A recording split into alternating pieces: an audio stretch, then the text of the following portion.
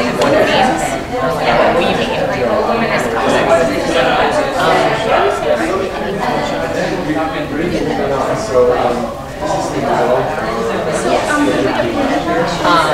And then kind of be like, I like spinning up. I like to do some sort of discussion where like yes. Super activities, break them into first, and all the resources, and then try to identify the gaps.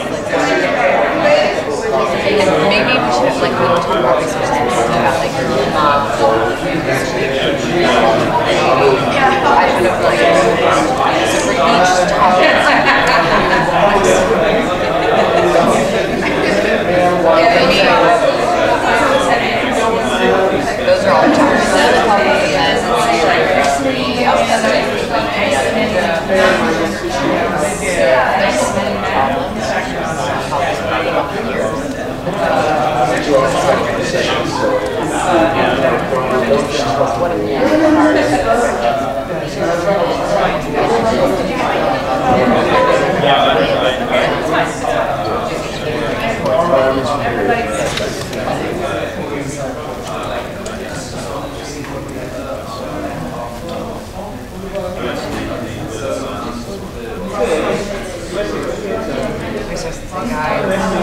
I think it's important to mind want to kind of, I think it's really abstract, and like you might want to give something else.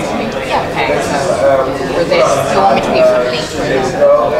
Yeah, we can do some links. Yeah, we can do some links and kind of like explain, like, just update that.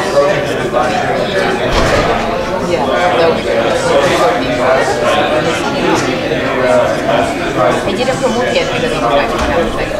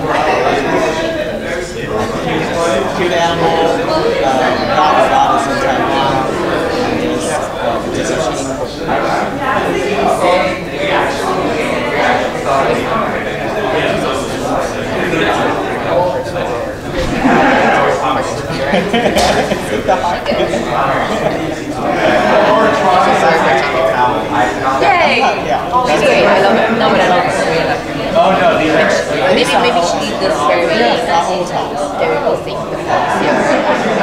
don't know, I just heard is funny they're funny. Nobody for you. She's only by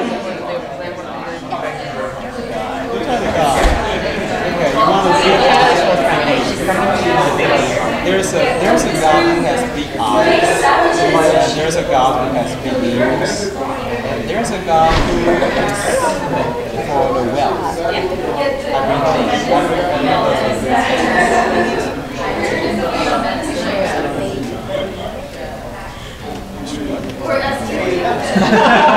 Come on.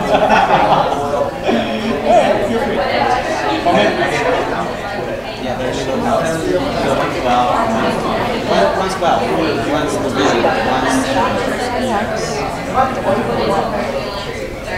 the vision one's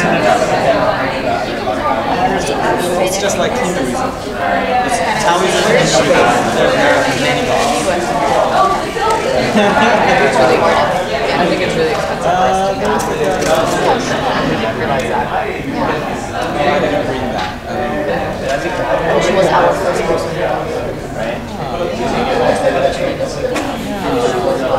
But there's also the god of kindness. It's a female god. It's a goddess.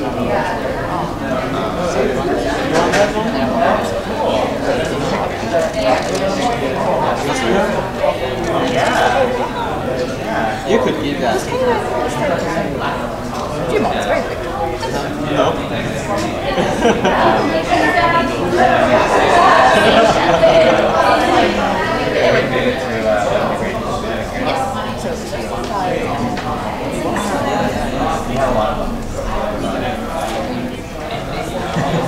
Oh, that's why I appreciate it. Oh, okay. You're not leaving. No.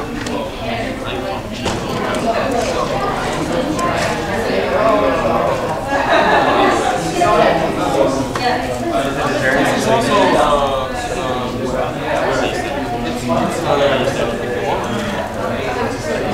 it's a lotus, paper lotus.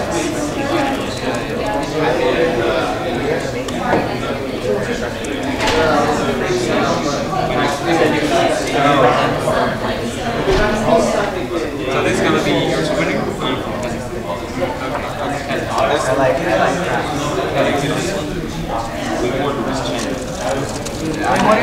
What are the things that I just think sometimes you don't explain it in such a broad You can do that. You could also be keychain.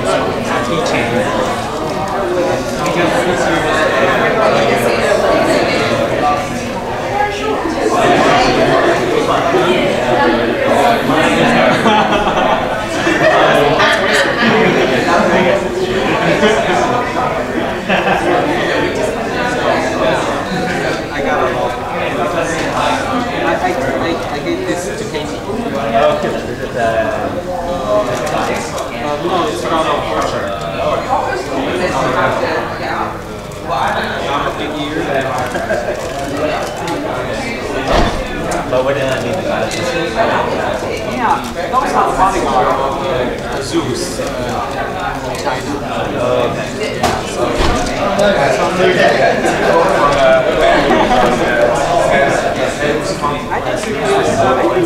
all the grand people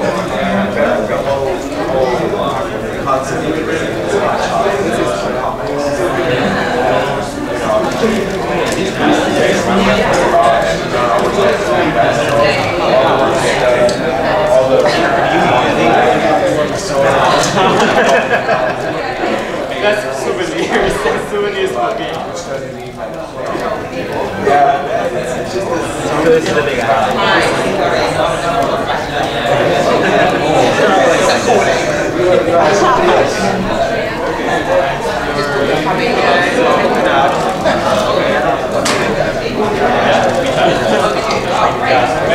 I'll bring some salty.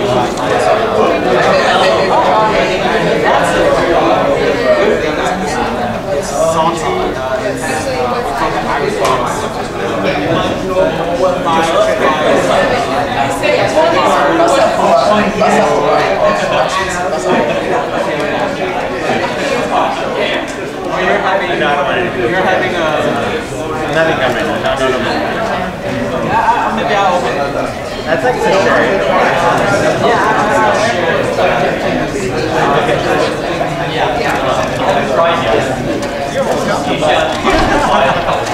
Bring a whole suitcase. I think it was popular last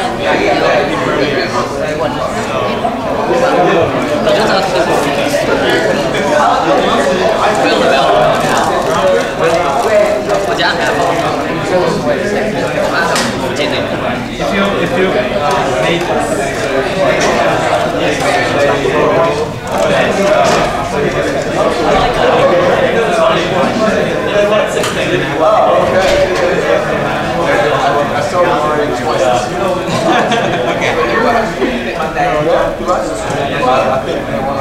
where Jamie? She was here. She might be at the booth. No, she's. Oh no, she's not.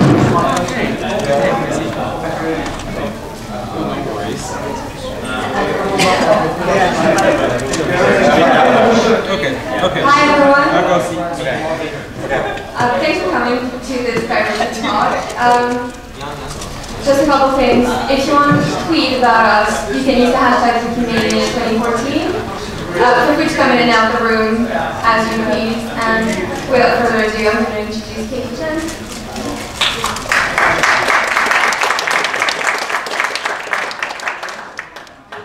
Good morning, everyone. I hope you're enjoying Wikimania so far. Before I start, planting for Wikimedia Deutschland has a built charting diversity booklets with him, and there's more at the Wikimedia Deutschland's table at the community village. So if you're interested in one of these booklets, go see him or go down to the charting community village. But as you can see, and I've been told, my name is Katie Chan. My username is KTC. Some of you might be more familiar with that.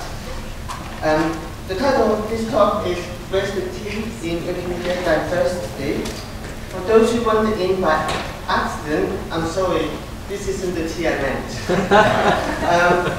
The T refers to the transgender part of LGBT, which is arguably unfortunate since lesbian, gay, and bisexual part of the LGBT initiative is about someone's sexual orientation, and transgender and transsexualism. Another gender non-conforming topics is a matter of gender identity in respect of a person's sexual orientation. We live in a world that splits people into two discrete, mutually exclusive categories, male or female. These labels are assigned to a person at the moment of their birth, depending on the external appearance of the infant's genitals. On meeting a newborn for the first time, often the first question out of someone else is it a boy or a girl? Anyone who doesn't follow this established convention are met with hostilities. Parents who refuses to reveal the sex of the baby get widely reported in the press. In at least one of these cases, with commentary from the public suggesting that the parents should have the baby taken away from them. However, the human being isn't quite so simple. A person's physical characteristics only define their sex, and even here things already start getting hazy with those that are born intersex, for example. Gender identity, or one's inner sense of whether they are male, female, something in between, or none of the above. For most people, their sex appearance, gender identity, and the gender role they adopt, in other words, how they behave in society, such as the clothes they wear or the length of their hair, matches. However, when that's not the case, we have terms such as transgender, genderqueer, pangender, genderless, genderfluid, and many others that have been invented to describe this person. So, how are those that are gender non-conforming treated in society? Discrimination, bullying, and or hate crime in one's family life, education, employment, and wider community are a matter of everyday life for transgender and other gender non-conforming people. A survey conducted in the United Kingdom in 2007 found that nearly 50% of trans people have experienced a breakdown in their family relationship, with over a third of respondents never speaking to a family member again as a result of the transition. Discrimination is especially prevalent for those whose physical attributes, such as how they look or how the voice sounds, doesn't match society expectation. About 1/3 of transgender people have attempted suicide at some point in their life. Given this background, it should be obvious that we as a movement, or for that matter as a matter of human decency, need to be especially careful in how we write about a gender non-conforming person, with appropriate sensitivity and with regard to that person's privacy. On the English Wikipedia, of the approximately 1.2 million biographical articles, less than 300 pages are categorized transgender and transsexual men or women.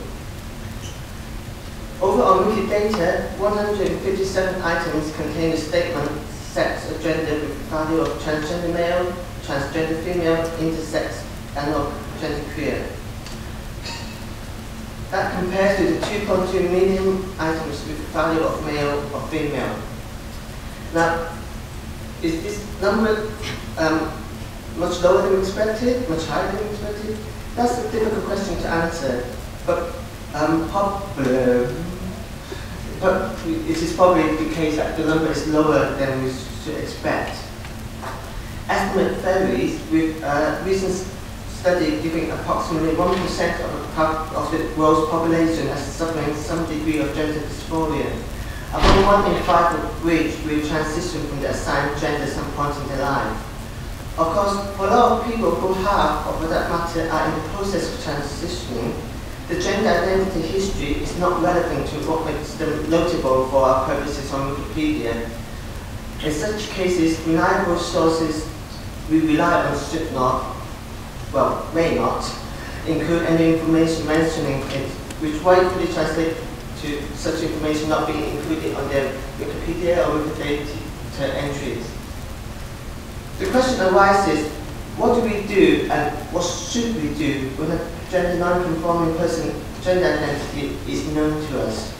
On the English Wikipedia, in theory, the MOS identity guideline states that for terms relating to gender, such as pronouns, possessive adjectives, and gender nouns, which favor self-designation respecting a person's latest expressed gender self-identification.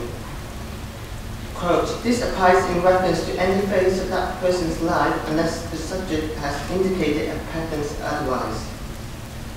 Direct quotation can get potentially tricky here when writing about a transgender person. It refers to the pre-transition part of the line, but that can be handled on a case-by-case basis. Then there's the issue of article titles. Or in this Wikipedia, the policy relevant to this is the WP common name. It tells us that the English Wikipedia prefer to use the name that is most frequently used to refer to the subject in English language reliable sources. If the name of a person changes, then more weight should be given to the name used in reliable sources published after the name change than in those before the change. This all look reasonable in theory, but how the policy and guideline play it out in practice? Generally speaking, if the subject is in the news right now, whether for the transition or for some unrelated reasons, the articles are in pretty good state. Not all of them, most of them are in pretty good state. There are exceptions though, not this one, I'm skeptic. The subject of an article at the beginning of last year and the end of the year before that, complained about being outed by the article we have on her and requested either changes to the article or deletion of the article itself. This person is a well-regarded military historian, she is a published author and she has appeared on a number of television shows.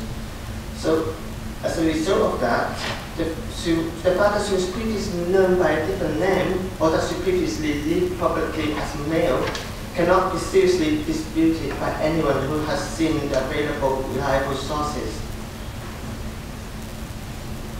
That fact is not even actually disputed by the subject in question. She actually edits Wikipedia sometimes, and she took part in the various discussions surrounding this subject.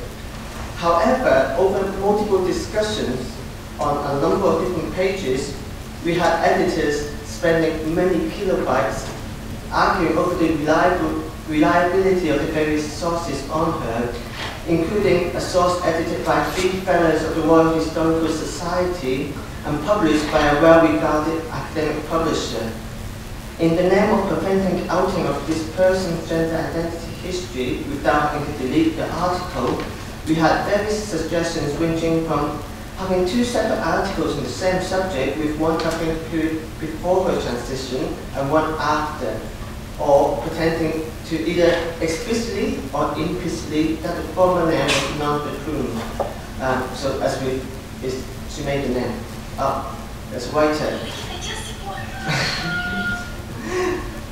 In the name of applying the policy on biography of living persons, the article over time was stripped of a lot of information on this person's life that is reference to reliable sources and otherwise standard on a BLPs.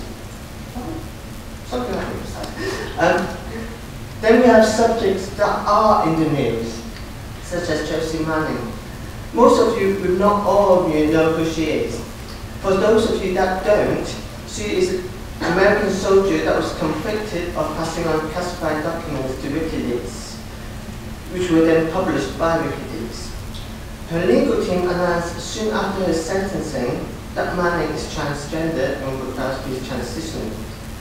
The fact that Manning is transgender wasn't actually unknown before then. It was widely known within LGBT circles. It just wasn't formally publicly announced by someone, by Manning herself or someone to do with Manning. When it was formally publicly announced by the lawyers, the fact that she's transitioning was reported widely by the world press. Immediately after the announcement, articles on Manning on the various language Wikipedia were moved from the previous title to Chelsea Manning, with the gender language within the article updated to use female terms, and all were well. In fact, Wikipedia was widely praised in various media as being sensitive to people. Now, the speed of the change in that article title was quick, but it certainly isn't unusual if you take the transgender part out of the equation. For example, we have an editor here who pointed out during discussion afterwards that Jimmy Wales is known to have had his hands poised over his computer during Kate Middleton's wedding so that he could move the article to Catherine Duchess of Cambridge. Literally, as soon as the marriage was pronounced, pressed, moved. The Manning page move was only controversial because transgender and because WikiLeaks. It wasn't long before various discussion took place in the various languages Wikipedia that resulted in the article being moved back one by one to the previous title. On the move discussion on the English Wikipedia that resulted in the article being moved back from Chelsea, various insensitive, discriminatory, and absolutely veiled comments were made about Chelsea or transgender people in general. Quote, he is a woman only in his head. Quote, one day circus video. Comparison was made of transgender people to animals, and again, quote, he's mentally unstable, etc., etc., etc. As a result of the publicity surrounding this case, the bit I showed earlier in the manual style that states the subject's gender identity should be respected were proposed to be removed completely so that people can call Chelsea by her previous identity. And articles on various other trans people on Wikipedia received edits changing references to the subject against their present gender identity. Well, in this specific case, the article will move back to Chelsea Manning a month later in a subsequent discussion. Many of the rationale were based on recent usage by popular media rather than based on human decency and dignity, or because it's the right thing to do. Using a male name to refer to a trans woman or a female name to refer to a trans man when they explicitly asked for that not to happen is highly hurtful to the subjects, and not just to the subjects, but also trans people in general. Outside of biographies, Wikipedia coverage of transgender topics similar to other diversity topics, such as women history, leave much to be desired. Whether we are talking about medication that are commonly prescribed to a transsexual person as part of the transition, or general information on trans-related topics that someone questioning their gender or considering transitioning wants to know, they are either missing, limited in content where it exists, and or badly written. Why is correcting this important? In all of this, Wikipedia is the first stop for many people looking for information. It's where they go to for information. It affects people's understanding and perception of the topic. So much so that I am aware of at least one gender identity clinic in this country who has provided information to their patients on the medication the patients are being prescribed with text-based or copy from Wikipedia. This is the doctors providing Wikipedia stuff straight to the patients. Moving away from articles to editors, how many gender non-conforming Wikimedia editors are there? In the Wikimedia Foundation April 2011 and November 2011 editor survey, the Wikimedia Foundation asked the single question of what is your gender? And gave the option of male, female, transgender, and transsexual. In the August 2012 survey, it added the option prefer not to say. This is certainly not the worst question I've seen in surveys. Unfortunately, it's also not very good at capturing information on people's gender. Well, it can be argued that transgender is reasonably okay for catch-all terms for those whose gender identity does not fit nicely into gender binary. Transsexual is not a gender. For most people that is or has transitioned from one of the gender binary to the other, the answers will be male or female according to their gender identity. Transsexualism describes the condition they suffer when the gender does not match their physical body. Unfortunately, there is no one agreed best practice on how to face questions to best capture the information while maintaining appropriate sensitivity. Different recommendations recommend different things, but they're all based on the principle of separating the question on gender identity from whether it matches to a person's assigned gender at birth. If you are interested in more information on best practice, there is a gender identity learning pattern on Wiki you can look at.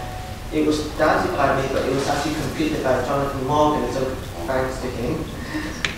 While the Wikimedia movement is obviously a global one with volunteers from all different backgrounds, cultures and beliefs, it is one that strives to be inclusive, accepting and sensitive to people.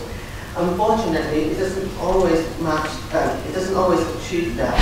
At last year Wikimania, for example, a trans participant was having a conversation with one of the many lovely volunteers that were there.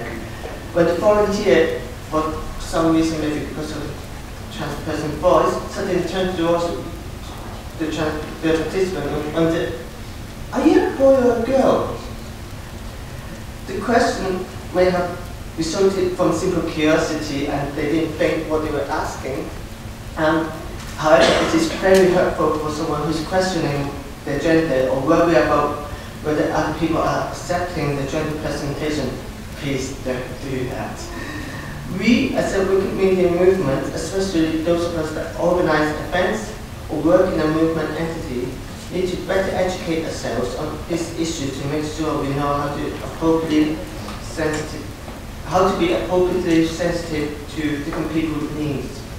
To be able to educate our volunteers on how they in turn should act with sensitivities towards gender non-conforming people.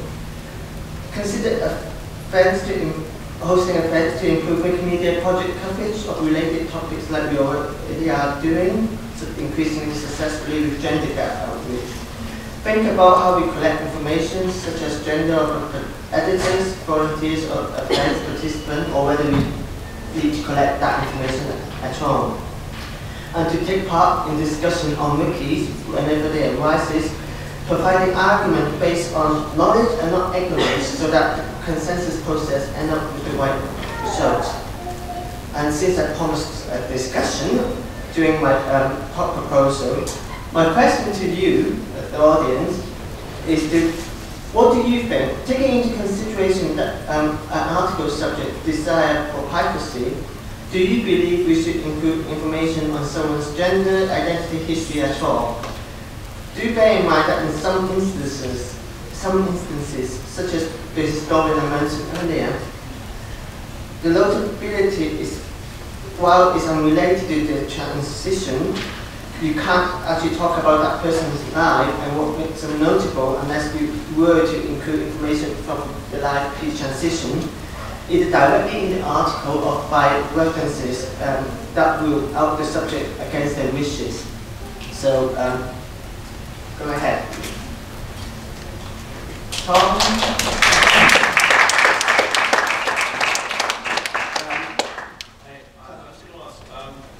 Is part of the problem related to the fact that we seem to decide that people are notable for a thing, and then we use that to determine policy around all sorts of things? So, for instance, when Lana Wachowski, the name situation was around that, it was on English Wikipedia, it was based solely on a lot of people saying, well, we should state a name based on what appears in DVD liner notes, because we're the film project, we decide these things. And then you went over to the Chelsea Manning debate, and then it was a whole lot of military people saying, well, the military gets to decide what their gender is and what their name is. And it seems, and then not on a trout-related issue, but then you have there was famously a few years ago ice hockey project, like, well, we're not going to use the person's Polish name with all the accents and stuff because the NHL have decided that this is their anglicised name. And screw all you Polish people because you don't know what their name is. The NHL are the ultimate authority on what a hockey player's name is. Like, isn't there a bit of like, how do we dissolve that kind of silo framework thinking around the project in terms of trans issues? Because those people don't necessarily know about these issues. The problem is people searching for the article and making sure to get there. We do have redirects. There's nothing stopping me from typing Kate Middleton into the search box or into Google, and it will come up with the right results. So I would personally want the article to be moved to what the person wants, assuming in the case of a Polish person, it's slightly more difficult because English Wikipedia in this case wants it. Sorry. In the case of names with letters that's not in the English keyboard, then we get more difficult because English Wikipedia wants names to be typed into on the American or British or European keyboard. But certainly you can still move the page and get to article titles as a big part of.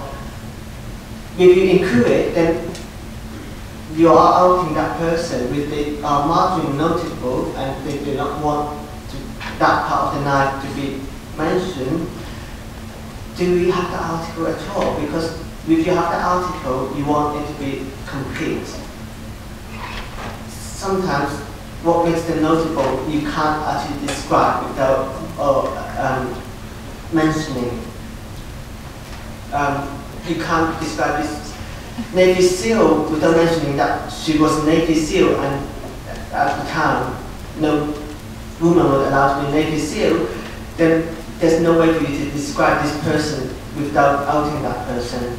So that's what I'm asking you. Should we have those articles at all? If someone is notable, then we should have an article on them.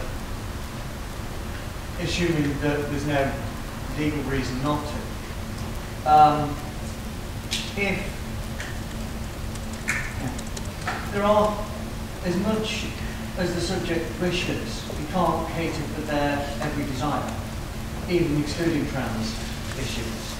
Yeah, there are some people, there was a radio DJ who didn't want his birthday included. There was some good reason, I forget what it was, for that to be on the article.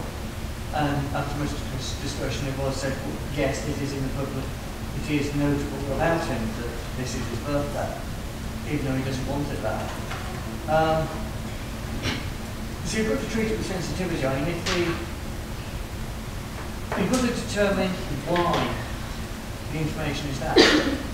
If it's irrelevant to what they're notable for, then don't include it if you don't have to. But unfortunately, if you are a person in the public sphere, if you are a notable person, then some you don't get to control your article. Some things, it's. I think it's probably better to apologise and put like behind campaigning for it not to cause issues.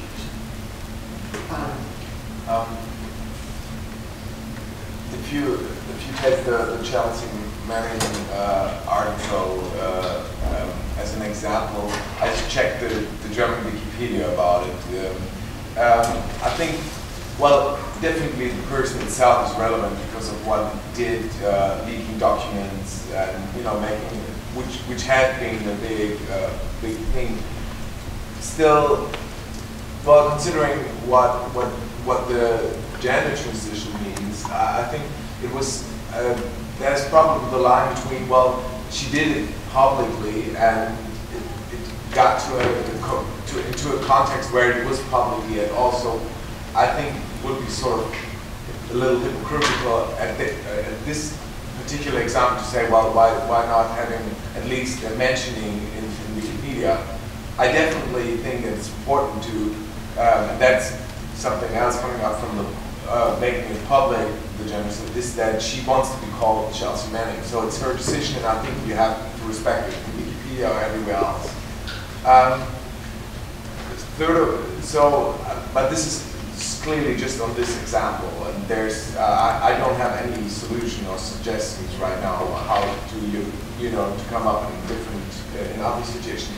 A third thing I just want to mention is that it also should concern the Wikimedia movement that outing somebody's gender identity and it's difficult can also lead to a lot of problems for this person.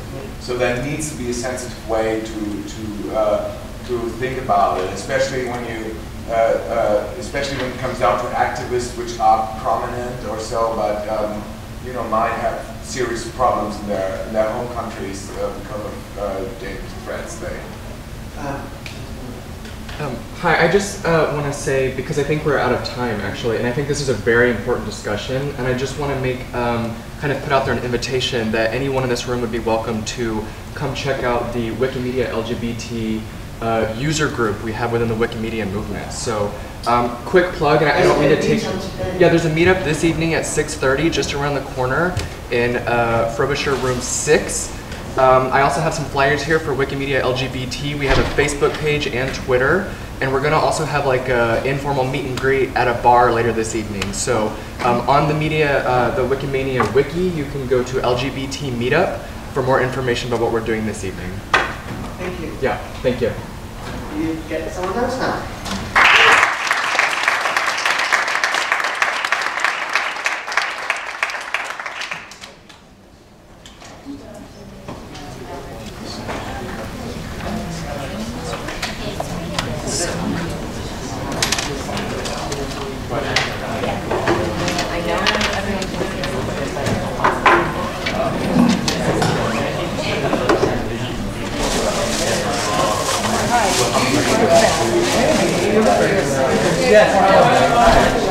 Yes, we'll have a meetup this evening. 6:30 and 6.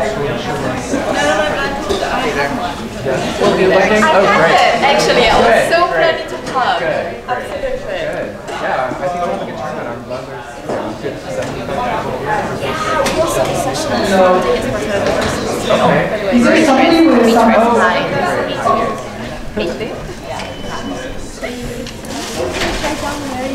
Yeah, it's at.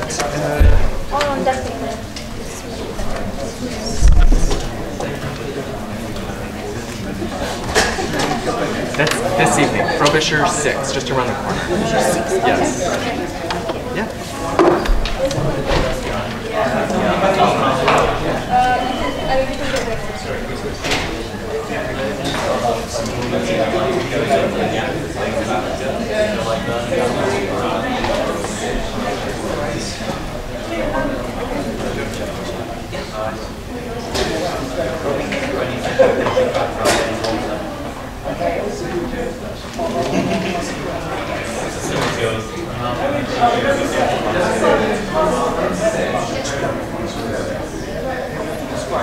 Shall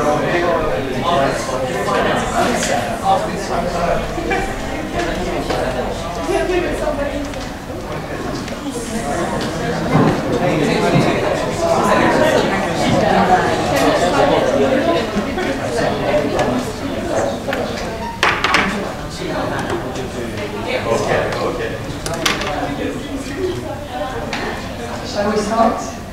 Yeah. So, hello. Thank you for coming for this session, which was originally meant to present Kumusha Wiki as a project for increasing participation and content from African countries. And what happened is that I was supposed to present this session with two people, one from Uganda and one from Ivory Coast, and none of them could make it. There was a scholarship issue. So I decided to hack this session.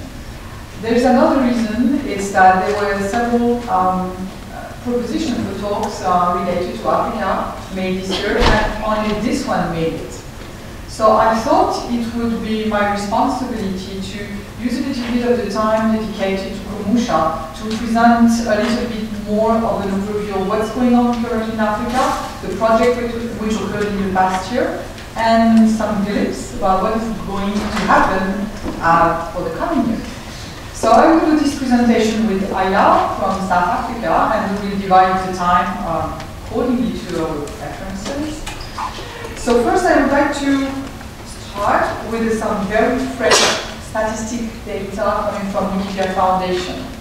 Just to give you a couple of interesting figures, the first one is in terms of page views. The total of page views in Africa compared to the rest of the world is 1.5%. So it's still quite low. And the most consulted one are quite obviously English-speaking Wikipedia, French-speaking Wikipedia, Arabic, Portuguese, Afrikaans, and Kiswahili. To be honest, most of the Wikipedia in local languages are still hardly active at all. Second interesting figure is the one related to monthly edit. Well, basically that's the same pattern for page views. We are on 1.5% editing compared to the entirety of the project worldwide. And the country where most edits come from are Egypt. Are there some Egyptian in the room? No. Algeria. There was one yesterday at the afternoon meeting, but I don't see him. Morocco, no one. South Africa, we have a few. And Tunisia, maybe there are some Tunisian people in the room. None of the Tunisian group. And Nigeria. Yeah, we have one. So we have South Africa and Tunisia. That's about 1.5% of the room. Well, I see. So the third interesting information is the one we picked up as an example. That's just a random example, and of course it's a little bit weird because these are some articles, some Wikipedia with so few articles and so few participants, the statistics are a little bit weird. But just to give an example, Shona article has the highest number of contributors to Shona or living in Canada. So that's a typical example of most of the local languages are actually contributed from people living outside of Africa. So speaking of this, well, we would like to propose you an overview, quick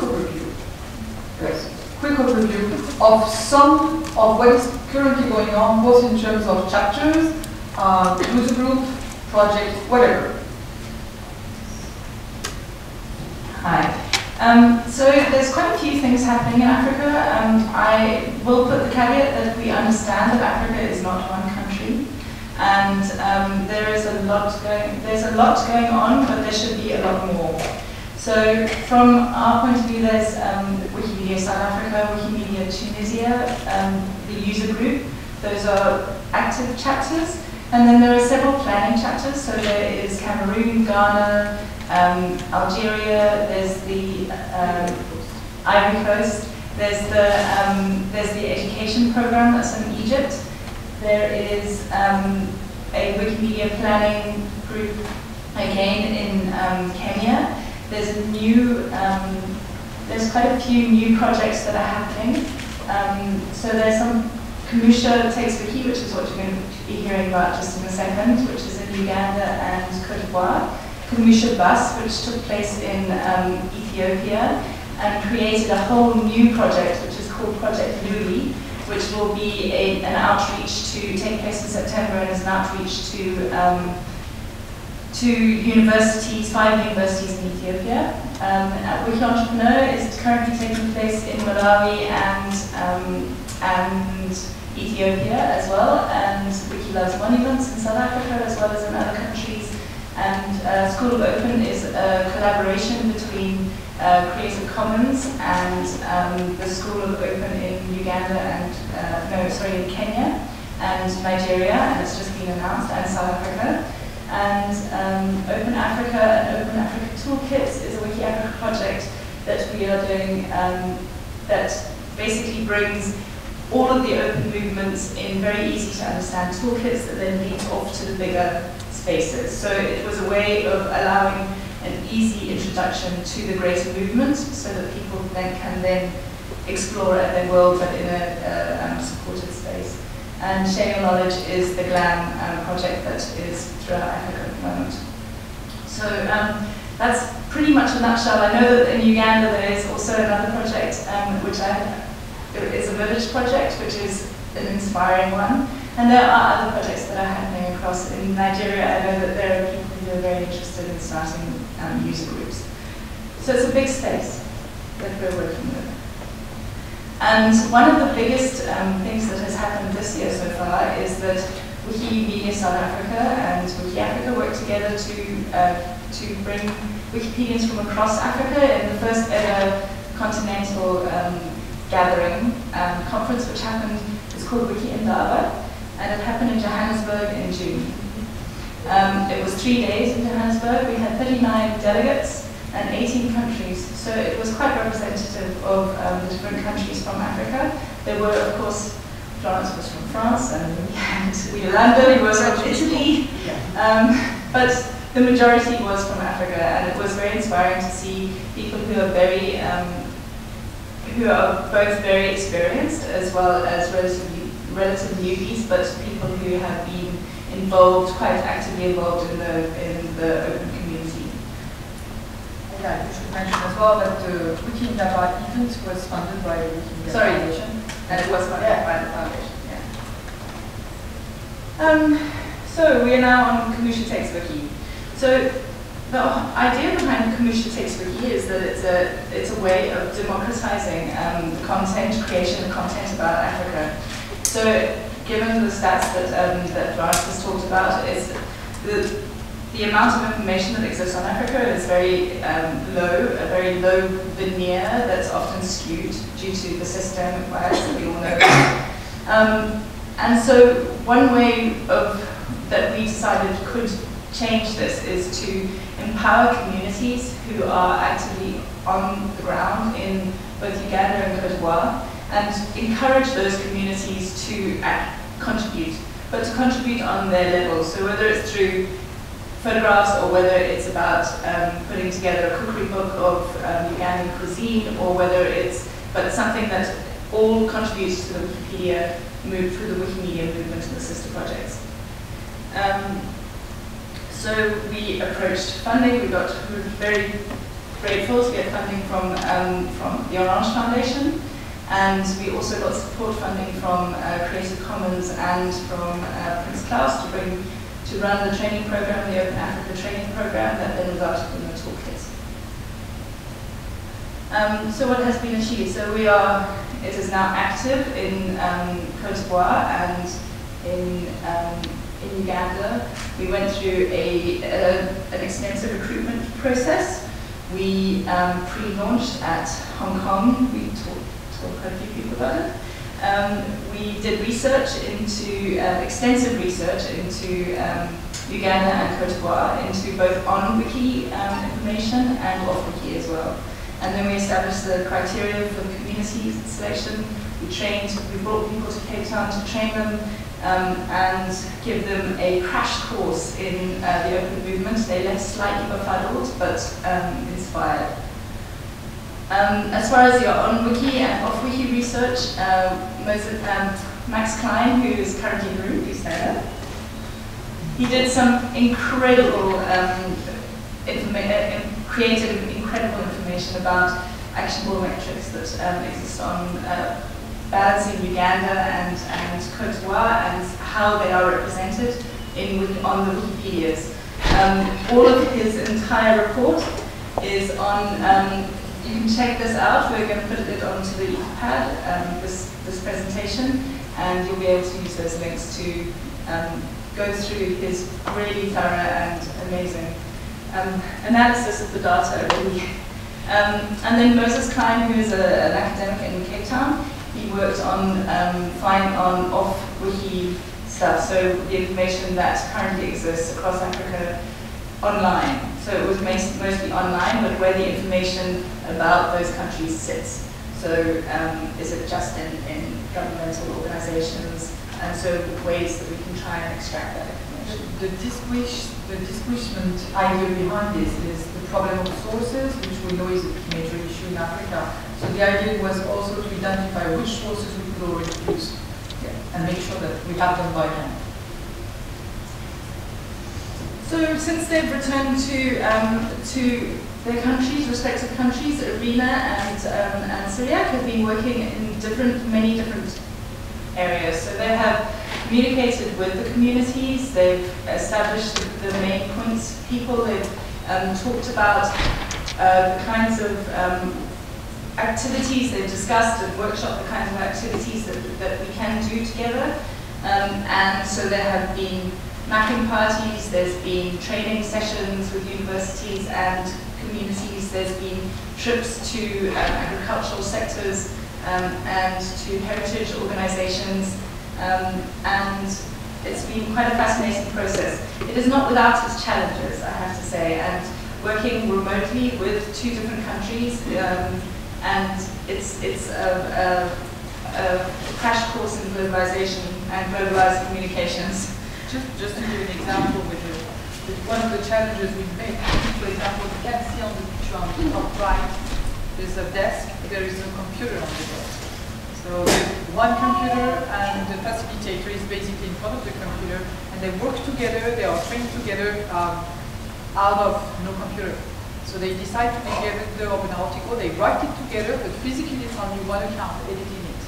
So all the ideas we have behind tracking record of different users, number of edits. It's a difficult one. And it is increasingly, and we were discussing yesterday at the African meetup, that actually a lot of people, the number of edits are low because they edit the whole article and then they paste it onto Wikipedia. So even though they have 10 or 15 articles that they've created, there's one edit per article, or 3 maybe, to just polish it up a bit. So the skew for edits, to us, can be quite difficult.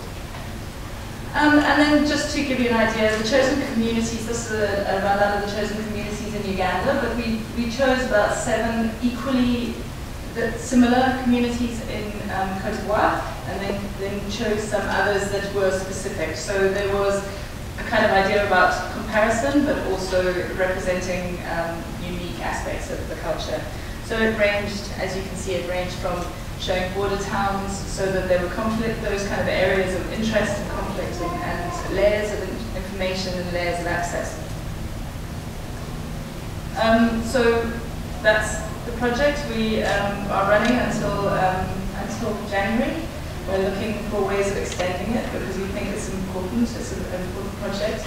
We are also keen to extend it beyond the borders of the 2 countries that are currently processed. So if you have any ideas, I would be very keen. And I think it's a great way of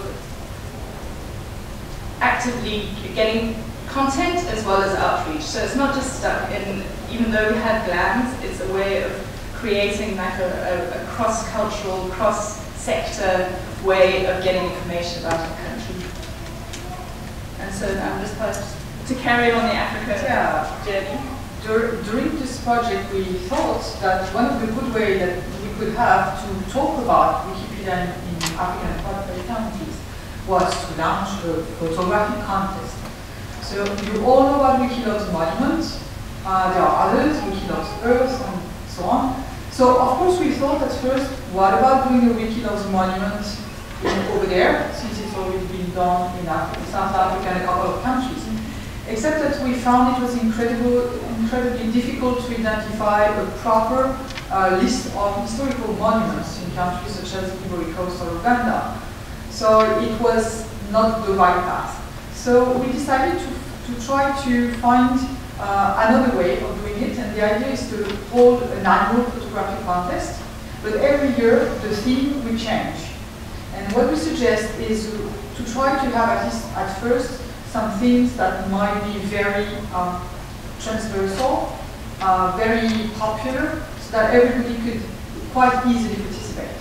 So the theme we have chosen for this year will be cuisine. Why cuisine? Well, because everybody cook. First, that was an opportunity to go in the field, for example, to take some pictures of specific crops, and of course maybe to edit article about specific crops. Then to talk about objects, about dishes, maybe to craft some recipe that we could post in our Wikibooks recipe book about Uganda or Ivory Coast or other countries. The idea was also to have the ability to take some pictures of marketplaces, for example. We might have some great pictures about it. And when you look at what is currently available in terms of pictures about most African countries, right now it's basically landscape and animals taken by people who do safari photo, right? So we want to do some more life stuff. So the concept of the project is that it will be run for the entire continent. It will be in October and November of this year and hopefully of the following years for 2 months. So we are trying to do a sort of common platform in English and French, since it will cover at least most of African countries. And the idea is to use this with working with the local teams, such as the chapters already existing or the user group, and have them also do locally some photographic groups, training sessions, whatever, and photo run, of course. So it will be open to everyone. We have already a whole bunch of countries which are interested in running this. So, for example, Botswana, Tunisia, Cameroon, and so on. So hopefully there will be at least 12 countries where the contest will also have some local events taking place. So that's about the cuisine thing. And we would like to finish this presentation with, to give you a little bit of an idea of the spirit of Africa. And for this, we have 2 videos to show you. These videos have been published about 2 weeks ago. They were pushed, the idea was pushed by Yolanda Panza from Douala, who has been working on Wiki Africa, and was produced by somebody who unfortunately was there yesterday but left this morning. So we cannot show you the guy. It was from Cameroon, and the project was funded by the Wikimedia Foundation but supported as well by the Orange Foundation, or Orange Company, I'm not sure. Orange? Company? The company? The company, okay. So the idea behind this is to remind you that in many African countries, the Wikimedia Foundation managed to have this Wikipedia Zero thing. So who doesn't know anything about Wikipedia Zero? Just to make it shortly. The idea is that when you are a customer of the provider, you can access Wikipedia without the data being incurred on your account. So it's a free access without data being removed from your account. So this has been started for the first time with Orange Company about, I think it was in 2010. And roughly, yeah. The first Wikipedia Zero thing. And now it's run in over 20 countries in Africa with many different internet providers. So I think that's part of the reason why these videos were made. And what else can I do? Well, the idea is very simple. Contrary-wise to Europe and North Africa, Wikipedia is actually quite little known over there. So the idea was to make a little bit of a communication thing. So this is in French, but this is subtitled in English. But we're not sure whether the audio works at the moment, so please, if there's messing around, I'm sorry.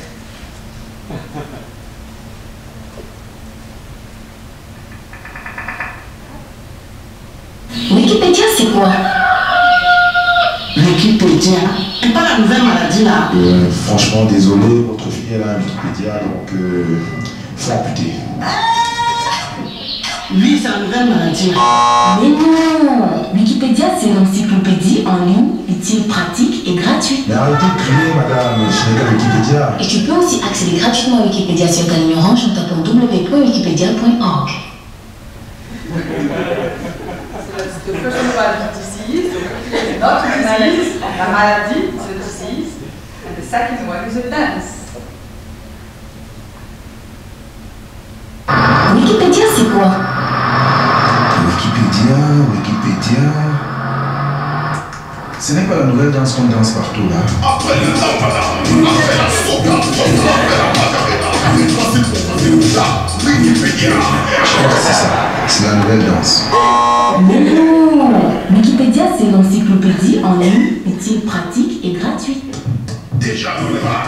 Et tu peux aussi accéder gratuitement à Wikipédia sur ta ligne orange en tapant www.wikipedia.org.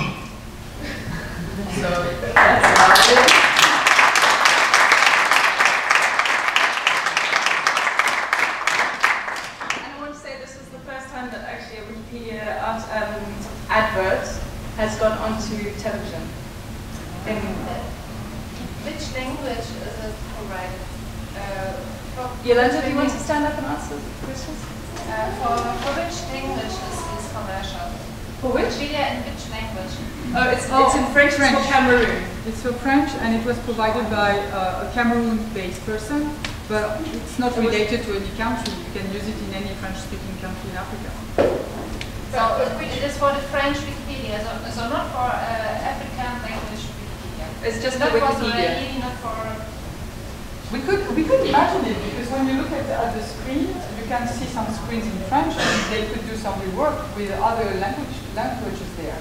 It's as a screen with subtitled in English, but it could be subtitled in other languages as well. Because I spoke to editors. Oh, Wikipedia Zero? It's very related to languages. Yes. This commercial for which? This was for the French Wikipedia commercial. No, it's not for French Wikipedia. It's for Wikipedia. So whether it's in Cameroon, and Yolanda can correct me if I'm wrong, but in Cameroon there are two languages that have equal weight. So it was made for French. It was made in French, but Yolanda. It's the speaking language in Douala. So the target is the city of Douala, and the French is a widely spoken language. It is used on television. So it was broadcasted on television. When you have access to Wikipedia, you have access to Wikipedia. So I'm not aware of that you have limitation about the languages once you are there. Obviously also mobile phones, because obviously this usually taps on possibility of accessing Wikipedia for free. The reason I asked you this question is because I spoke to editors before, to Swahili editor, to an Afrikaans editor, and they told me people living there even don't know that there are Wikipedias in their native language. We saw that they read the English Wikipedia, maybe the French Wikipedia, but they don't know that there is an Afrikaans or It's so small anyway. Yeah, but they even don't know that there are. But they don't know articles about regional. Even French and English they know very little. So that was also the reasoning behind this. We need at least a minimum of content so that people feel it is also their thing and not only an American European thing. So they need content, they need simply to be aware of it. And hopefully then they will realize that there is also in other languages. Okay. Okay. So from what I also understand is that if you connect to Wikipedia Zero and your language is set at French or German or whatever it is, then it will go to that language version. But that's as far as I understand. So if your language is set to Swahili, then in effect it should go to Swahili. But I can't. That is a theory. I'm not sure if it does. I know it's working because at first the first Wikipedia Zero were only for a limited number of languages, and now I think it's for all languages. Is that right, Yolanda? Different providers. Yeah. Changes the maybe depending on providers. Yeah. Some providers you can live right. And it really is. I mean, Adele is the perfect person to answer that question. So, you know, we're just trying to make Wikipedia work in Africa. So. So here's an overview, quick overview of things. Last year there was a full panel of discussion, related to Anthere. Here it was just one session, so we had it. But if anyone has any questions, we've got about 3 minutes. Yes? I'm a little bit curious. What I mentioned there was not the shortage of hardware, so laptops in Africa. I know there was an international restaurant which supplies community with cheap laptops. Can you go and ask me? Just a tiny back. One of the slides actually mentioned quite a bit of a shortage in, let's say, laptops or simply hardware to actually speak in English or in these countries. We're actually now providing them with free internet access to Wikipedia 0, yet do we also do something to supply them with hardware laptops? I know there's an individual editor grant which idea was to supply people with, well, a very cheap laptop which could edit Wikipedia, but do we have any plans to do this on a large scale, so in Africa? I don't think that's our job, but we work with organizations, for example, such as OLPC. They are also the Wiki project, and the Wiki project also does stuff with the computers. Are there some people knowledgeable about this? About providing computers?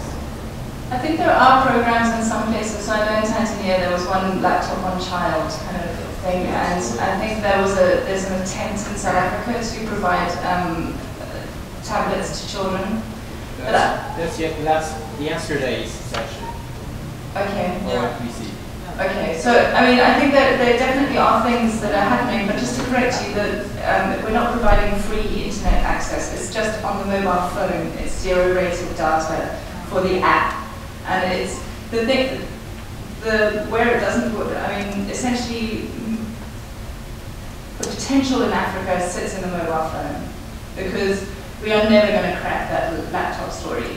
You know, it's a billion people.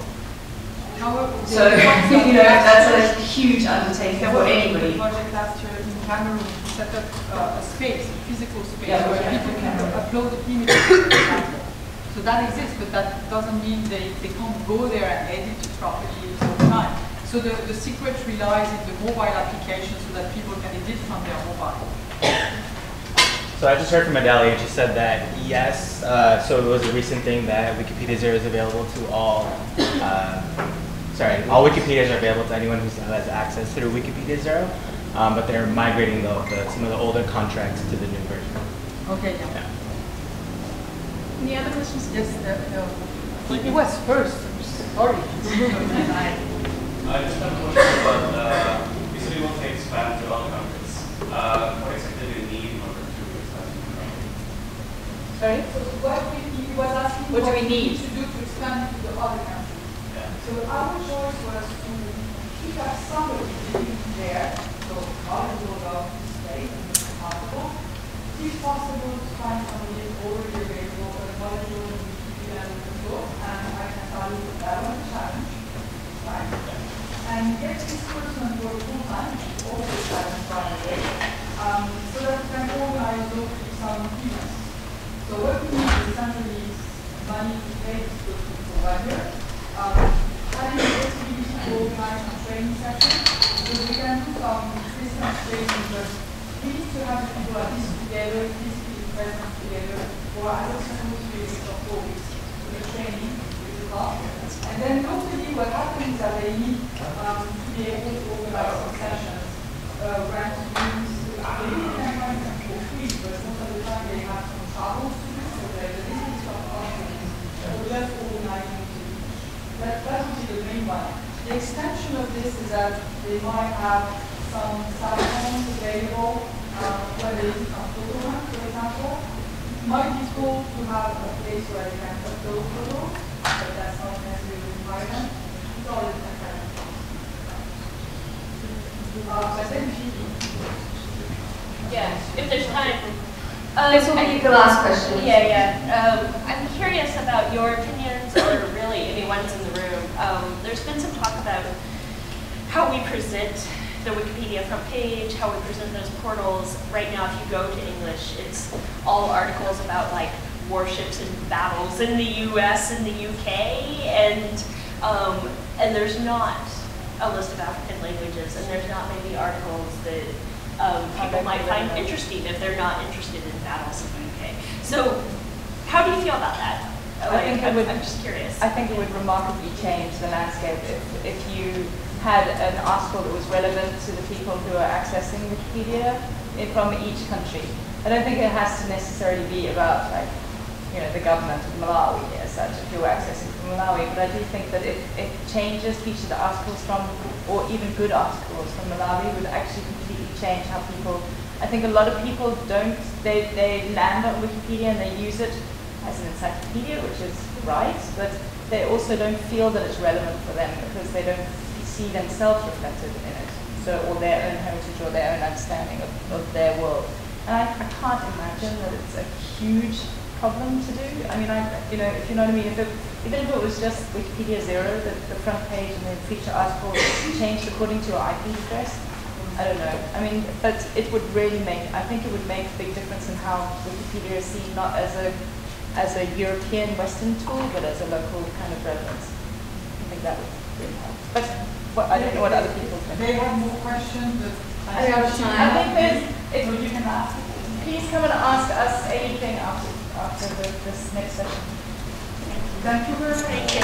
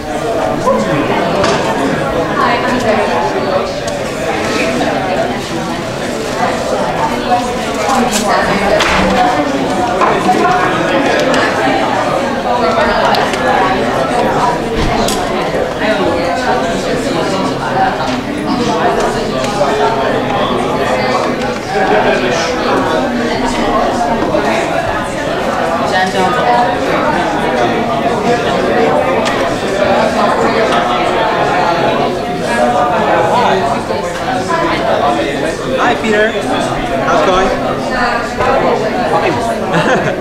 Here, I want to give you a gift, and I want you to pick one out of the following three things. One is a food, like a sweet food. The other is the god or goddess in Taiwan. And the third one is cute animal. What was the second thing? God or goddess in Taiwan. Wow.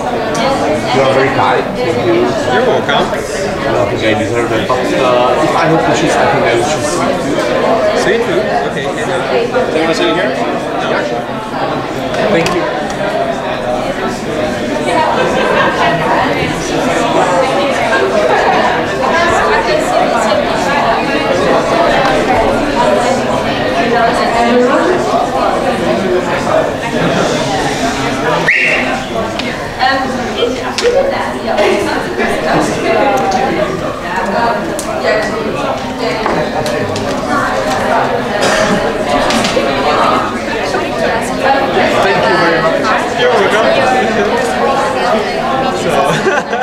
Thank you for showing me how it works.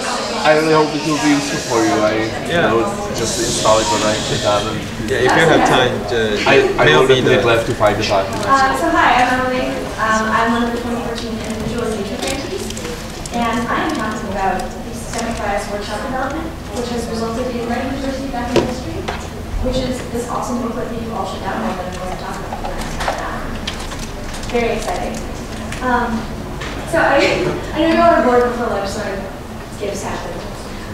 So back in 2013, I founded Wiki with a scientist and Sarah Sturch as part of an effort, an individual effort to combat systemic bias. And it turned out that I didn't do this all by myself. Imagine that I sent like several thousand articles by myself. So we applied for a 2015 project and events grant.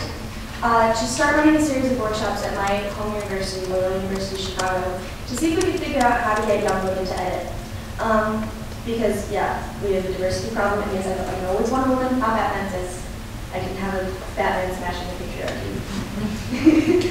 So the idea has always been like one-off edit-a-thons, one-off workshops. You go and do a dog and pony show, to steal Kurl's phrase, at an institution. So look, we can get 50 people to show up. And then none of them ever come back. We go to an institution and teach scientists how to edit, and none of them ever edit again. We get 50 people to show up at a university library, and we waste all of our time and all of our teaching skills on teaching people who are never going to come back. So what we wanted was a program that would develop both editors and content. And we did it, which is awesome. We're way higher than the 0% retention rate, which is the best that anybody really has managed to do. We had a 35% retention rate after the first set. Yeah, I saw a couple of faces. Yeah, 35% rounded slightly because math, which is fantastic.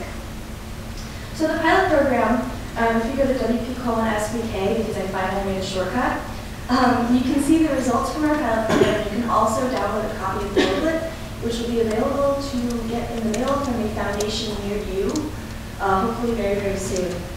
And they will look like these booklets. They're very cool.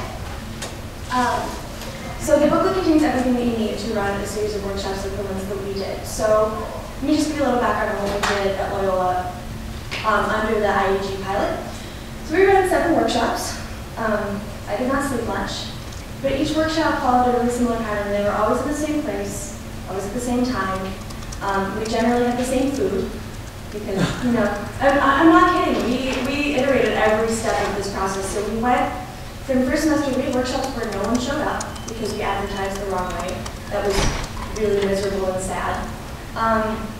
We had workshops where we had way too much food.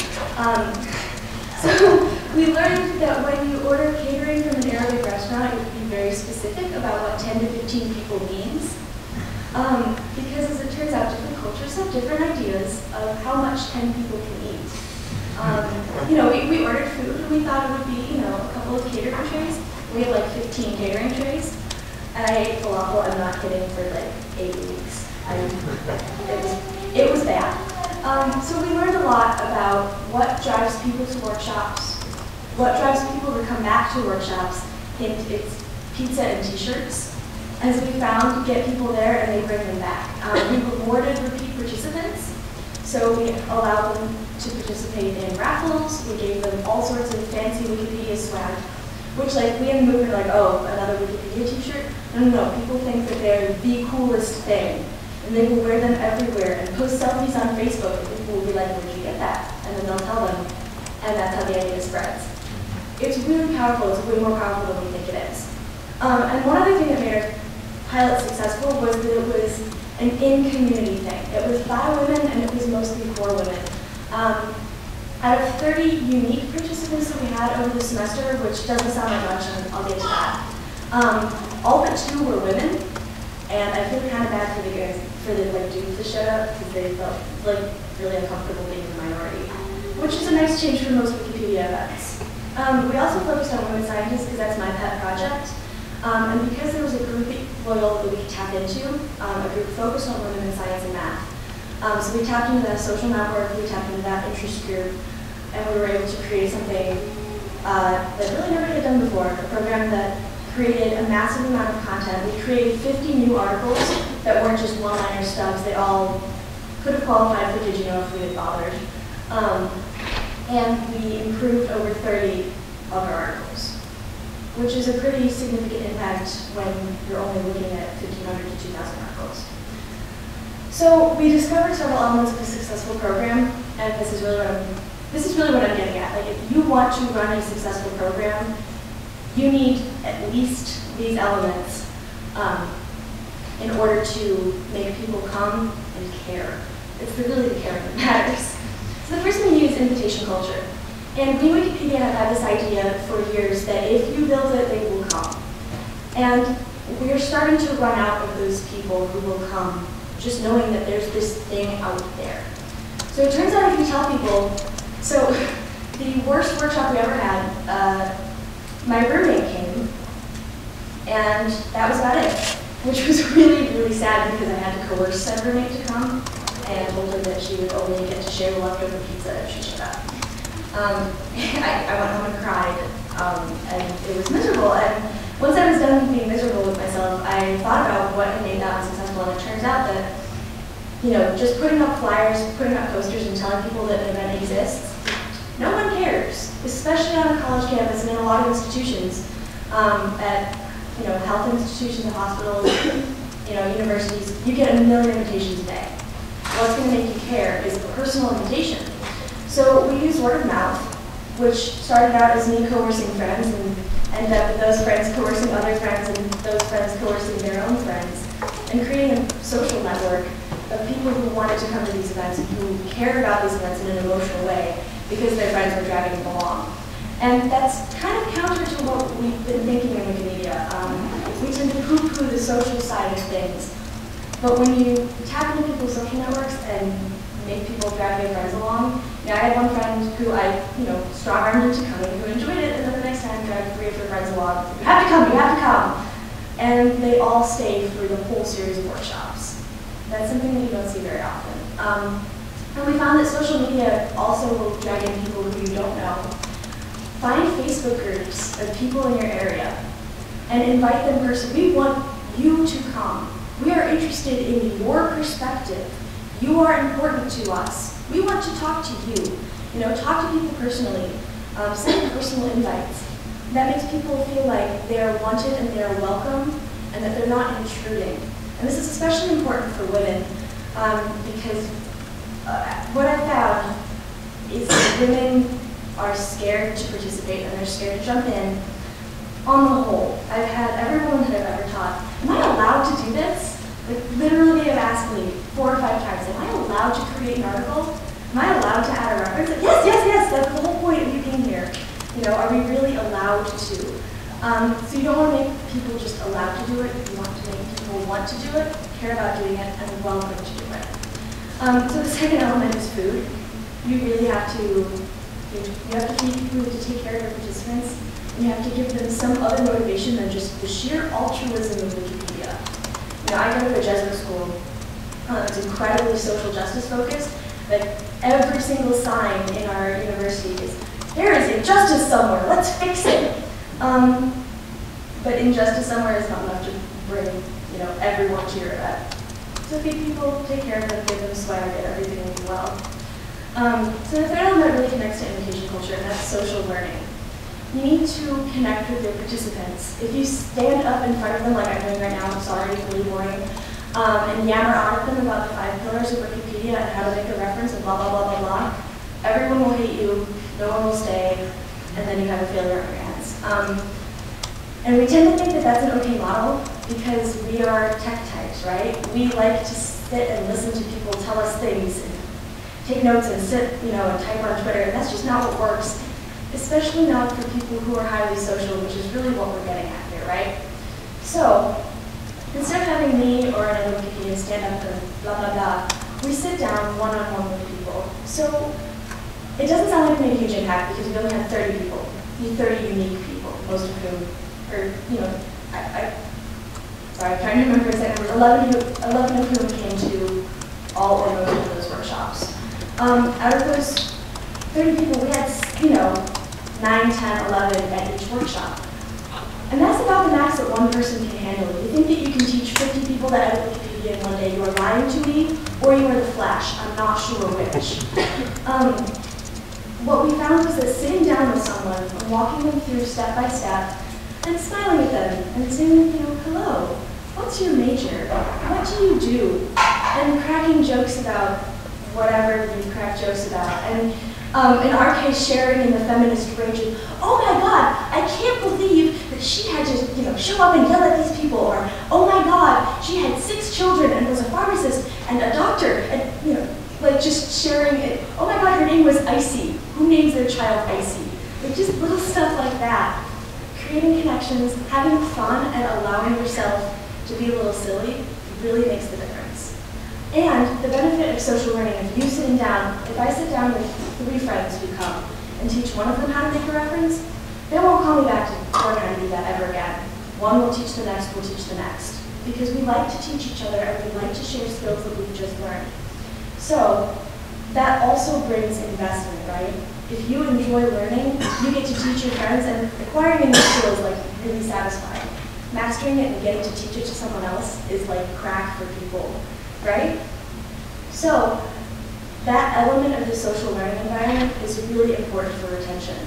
Talking to people does not work. Talking with people and talking in concert with people, not at the same time because that's stupid, is really what brings people back to your hackathons. So another element of that is personalized and personable teaching for an institution or for a group. So you know what makes your group tick. I don't know what makes your group tick. I cannot tell, one of you what's going to work in your community. Because you know the subject matter that people in your area care about. You know that if you have a classic car interest group, and you could get them to write about classic cars on Wikipedia, I couldn't do that because I don't know what, that's not my area, I don't care about that. But if you know that and you know what motivates those people, what makes them care, you can create a more personalized teaching style that focuses on the things that those people care about. If I go to a group of feminists at Loyola and say, guys, all of these women scientists are being ignored, and this is an injustice, and girls won't know about women scientists, and blah, blah, blah, they'll be like, right, I'm angry, let's do stuff. But if you said that to, a bunch of classic car collectors, they'd be like, okay, yeah, but they wouldn't have the same, let's do stuff. But if you said, wow, your favorite car doesn't have an article, let's do stuff, right? You gotta get the let's do stuff attitude, which is what I mean by personalized teaching. You can use this model, but you have to make it yours. You have to know what works for your area, what makes people angry. Think about that. And that really ties into the narrow topic area. You have to pick the one thing that's fixable, that you can show real progress in, that will make people motivated and make them angry, and want to contribute in a constructive, non-trollish way out of their anger. I keep saying, make people angry. I don't mean make them go troll on Wikipediocracy like, feminism, cars, whatever. That's also not productive. The goal is to channel. If people are upset about injustice, or they're upset about their favorite Pokemon not getting a fair shake on Wikipedia, or whatever, you can fix that. Empower people to fix what they care about, and you will have successful workshops. So I want the evil of systemic bias to be defeated, right? I want Wikipedia to represent all people, all cultures, all viewpoints, all whatever you care about, right? So after this pilot program, we don't just want me to keep doing these workshops, right? So we are seeding programs all around the world to do something similar at different institutions with different focuses, and different emphases. We're also translating. So I want this program in as many languages, and I speak 3 languages sort of well. So if you speak another language and you're interested in seeing this in your community, help translate these materials. It's like 3,000 words. It's not a ton, right? It is totally doable. So we're thinking of getting partners for translation. So you could be the next individual engagement contractor type person. That would be awesome. We're also training the trainers, right? We want to teach people how to use these workshops in a hands-on way, so that people have the confidence to use these skills and create these series of workshops in their own institution without just me talking at them for half an hour. Because as we found, talking to people doesn't always create change, it often creates bored people. And if you are interested, please speak to me. We can talk. So we're also, I really can't grammar today, but we're trying to improve what needs to be taught with each institution. So the more programs that we have running, the more we will know what is mutable and what needs to stay in order for this to be a successful program. Because if it turns out that not every kind of group wants food, which I can't really imagine, but okay, then that's something that we can say you may or may not need this. But we want to know what exactly, we want to distill down to the most essential elements of this, so that anybody, anywhere can pick this up and create a successful program, create editors, and create content. And we also want to engage with non-university institutions. we've pretty much figured out what makes college students tick. Again, pizza and rage. I'm not kidding. College students are so easy to make angry. It's the truth. It's the truth. But what makes people at a health institution angry? It's probably much different than what makes college students angry. It probably takes a lot more. So we need to explore that. So if you are interested, this is my call to you. If you are interested, if you want these kinds of programs, if you want to see people consistently coming to your program, if you want to really create impact on content and on the editor community in your area, talk to me. Go to the Systemic Bias Kit, look it up, check it out, and we will teach you. So that's all of me talking at you. How about you talk at me?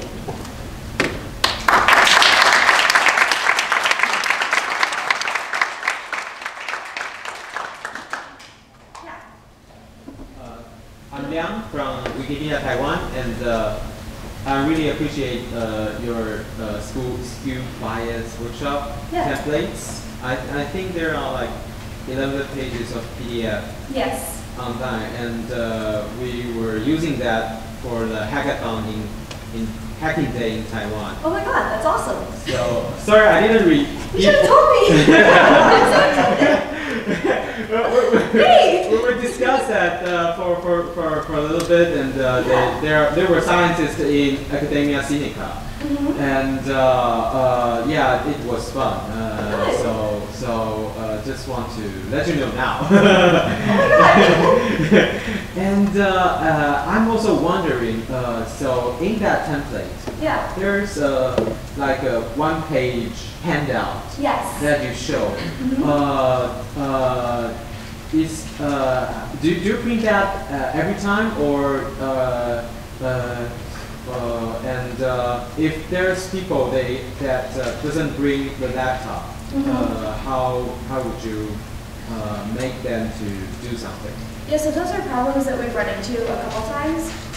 So when people don't bring their laptops, that's really sad because mobile editing is not quite at the level where we can add references easily, and it requires a lot of wiki code. It's kind of a pain in the ass.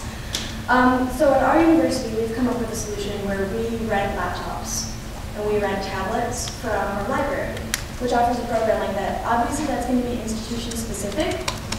If you personally have 2 machines and you can rent one for people to use as a loaner, that helps.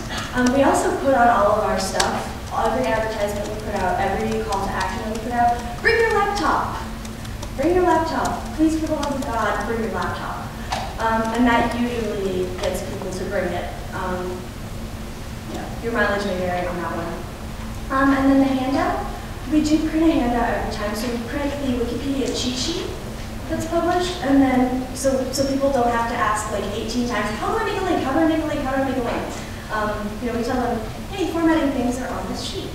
Ask us if you have more questions, and they usually, that's okay.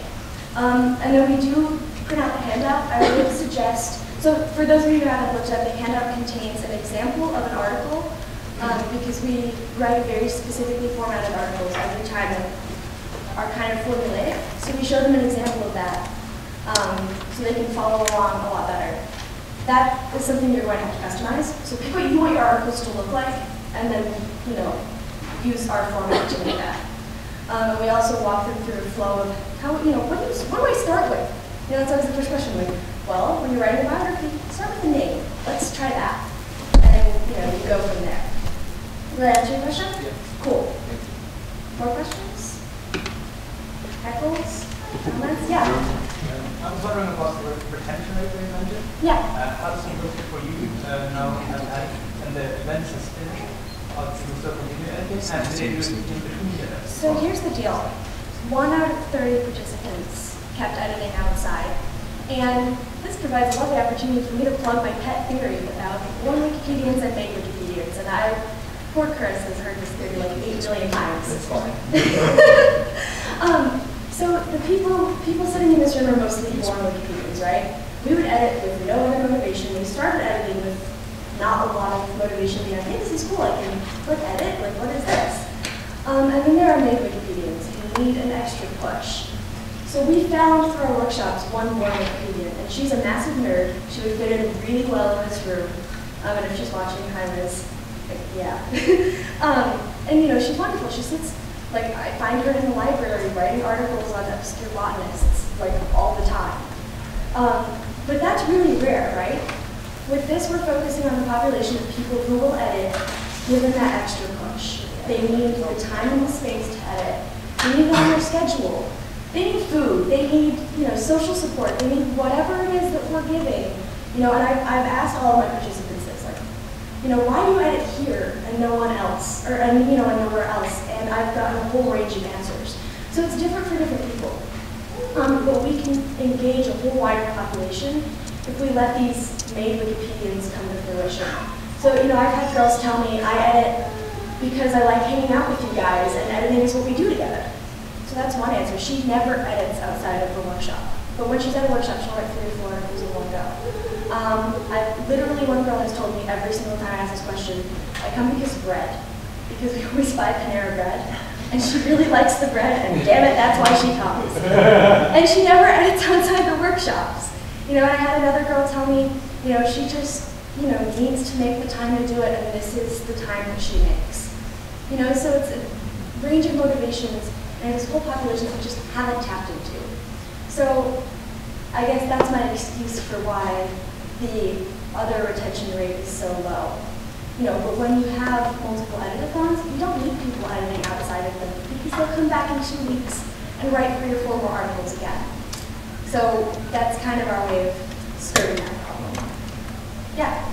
Ellen, did you ever receive support from your institution, Loyola, or had you attempted to seek support from them? So we spent a lot of time fighting with Loyola for other reasons, mostly unrelated to this.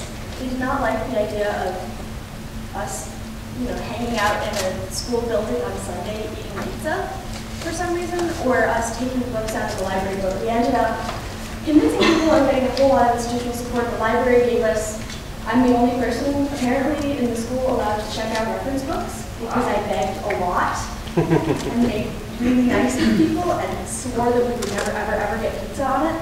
And we never have, so fingers crossed.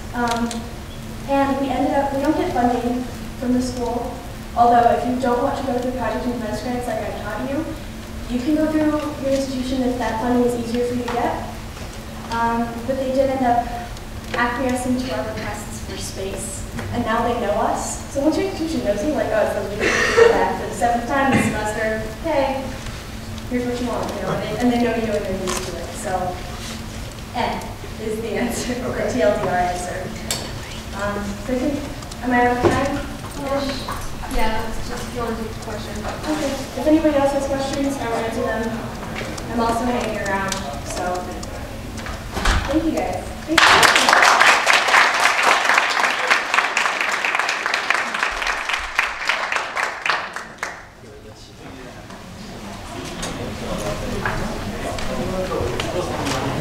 Alright, thank you all for coming. We're on lunch now, so if you just want to grab lunch, we'll be back here at 2:30.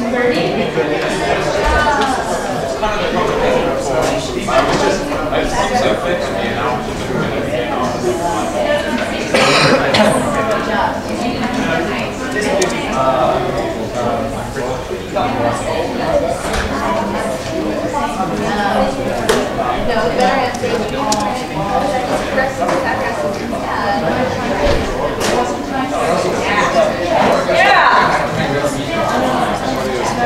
Hell yeah!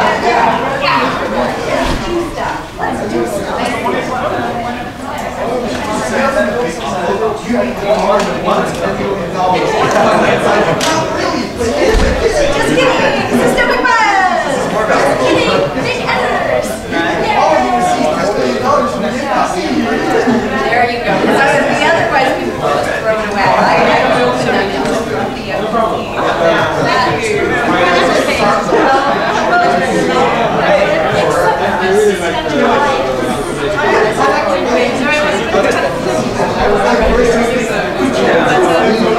Yeah.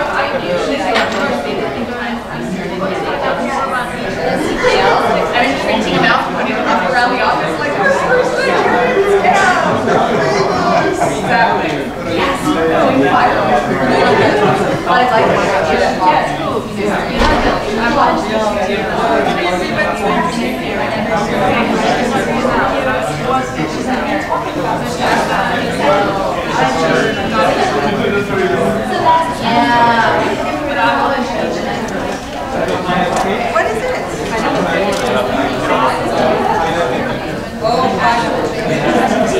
That will be some memory of Wikimania.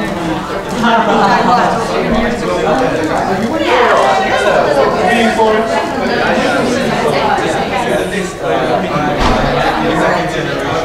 You all probably the same generation because you were not here.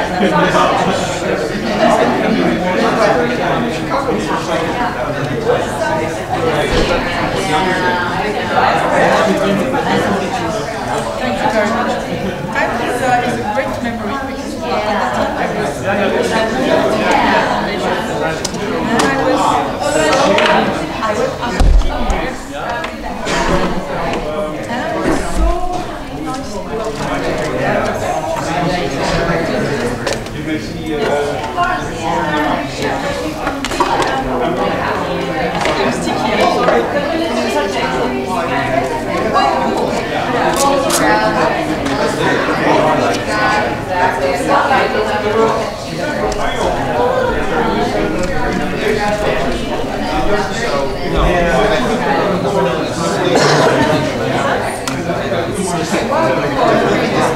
Would you like here three things that you might give it to you? Which one choose to do?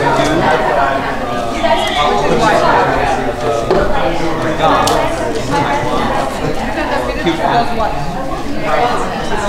want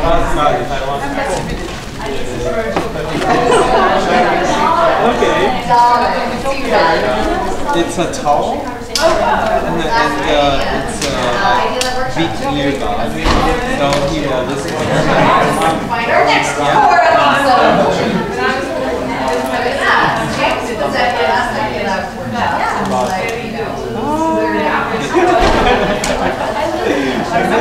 That's great. Yeah,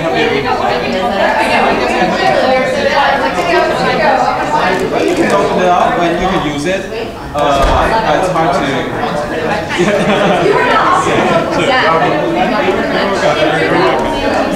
Thank you for the speech. No, it's just there are too many gifts. I need to carry this.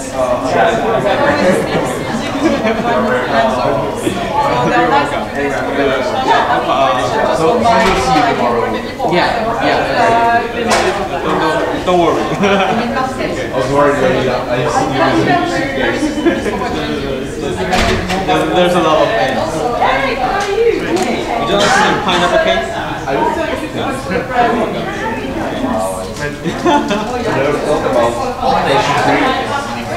Yes. Well, it's a good opening stuff. There's a pineapple inside. Yeah. Are you going to reuse the Wikimedia monuments technical infrastructure? Same kind of template?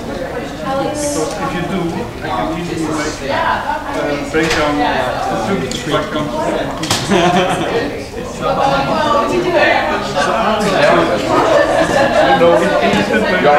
on your side, I also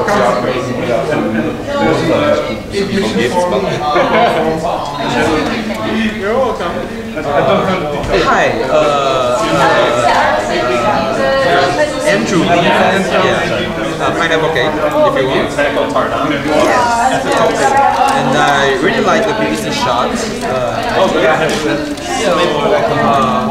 Back here you are speaking yesterday. Oh, great. Yeah, I'm wondering how you. So how you do you have the same workshop, or you just teach courses? I do workshops before, and we're thinking of trying to do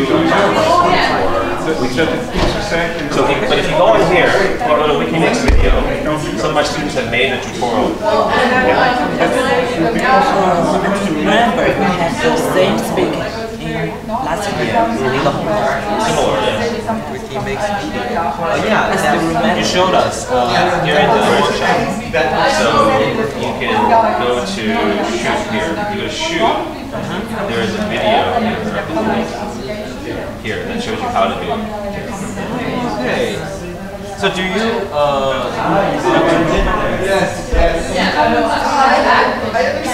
Generation. I heard about it, never tried.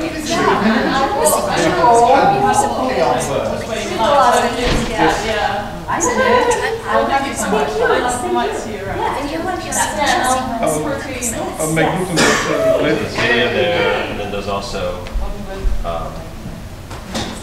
introduction.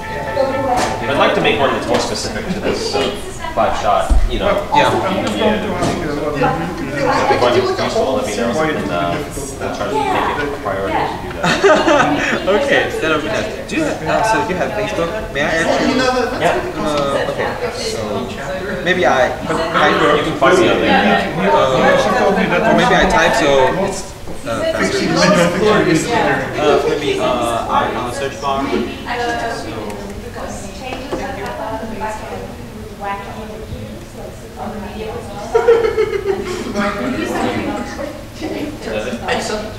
On the other hand, there is that and we are after.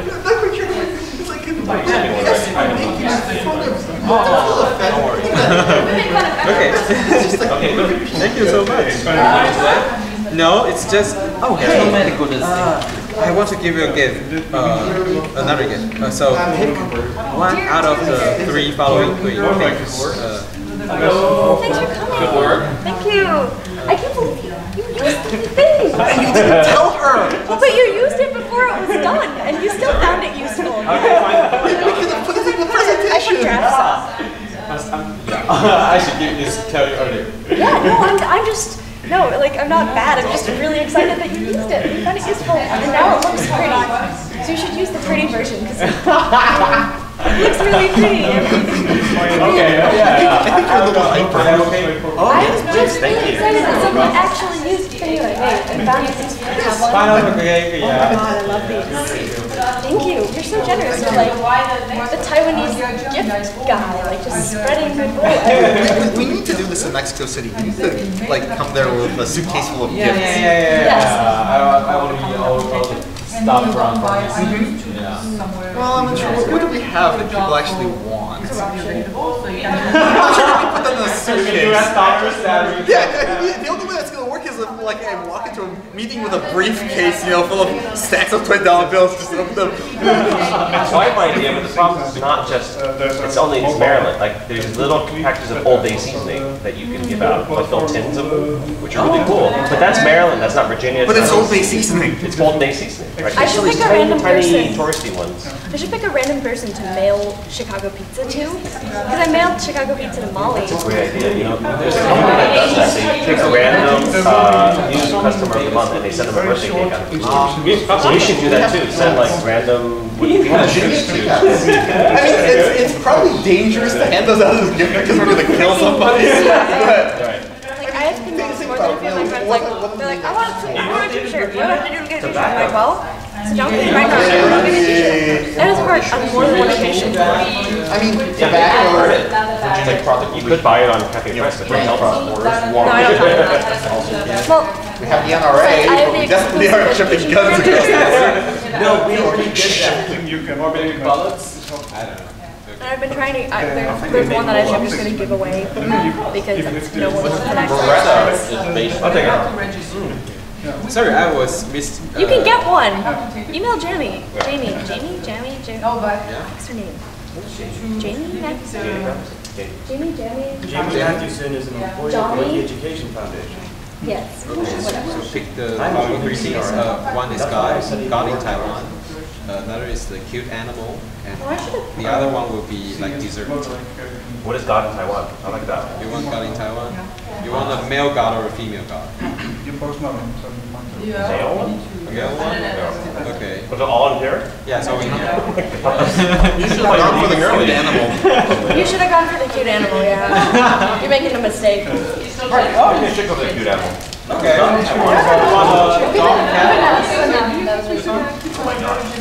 This is the real end. This is cat. You're so cute. And that's horse. Just like you should have the same name. Because they're so cute. It builds up the reputation. I'm so grateful. Oh, yeah, so that's cute. It's like twin boys. They're going to fight.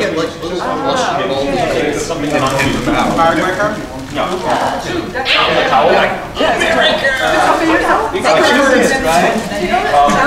Dude, I'm going to get the plane.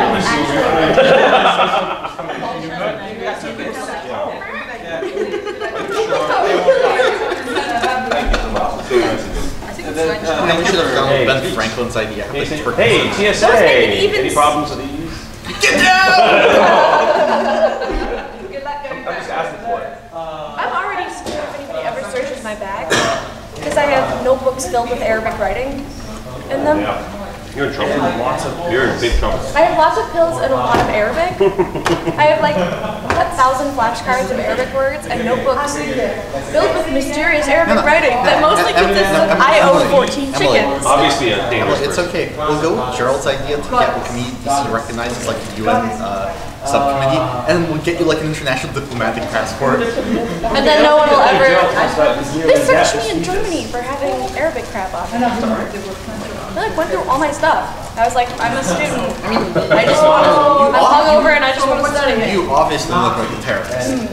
Maybe I should. Are you guys going to go to the glam lunch? Basically just get a lunch bag and just sit there. 4, 5, 6. Coverage report. I need lunch and suddenly filled with energy giving a talk that included gifts. Note to self, when Emily is tired, make her give It's midnight. Basically, before you start your training, I'm like one of those folding lecterns. Just Just like, Emily, give us a talk. That's when you're going to be the most effective. No. I mean, it's more effective when I'm molested. Yeah, he's nonsense. She was here. She's at the altar. It's in the conservatory. Well, do they actually have? No, I think it's down to the white one. Looking for. For some reason, I thought they only had So afterwards you protect the behaviors. That's fine. So in my city we have a, well, we live near the sea, we are fronting the sea, so that's a sea city. And we have a nice church. There's sort of a little mountain in the middle of the city with a church and a woman protecting the city. So it's just like, that's the same. Okay. Well, thank you very much. You have to use, I put into things I bring back from every place. On the door, my husband says, I'm going to stop. If you want. I remember this one was from Egypt, and this one was from Alexandria, and this one was just a... It's like trophy everywhere. Trophy, yeah, little things, postcards, porn stars. Isn't it? Yeah. So, okay, let's go grab lunch. You have a grand pile of paper. You are doing today? No, it's just there are Too many things to get. Too many things to try, so it's easier this way. Okay. So do you live in